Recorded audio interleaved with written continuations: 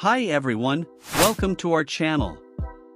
If you haven't subscribed yet, be sure to click the button below so you don't miss out on any new content. And don't forget to leave your like to help us grow even more. Today we're going to talk about Arsenal's exciting draw in the Europa League against Sporting CP. After an intense game, the teams ended in a 2-2 tie, and you can see highlights and goals scored in our highlights pack. Although Arsenal scored first with a goal from William Saliba, Sporting CP turned the game around with goals from Goncalo Inacio and Paulinho.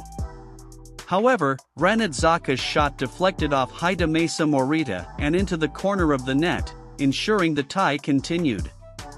And now we want to know your opinion. What was your favorite moment of the game?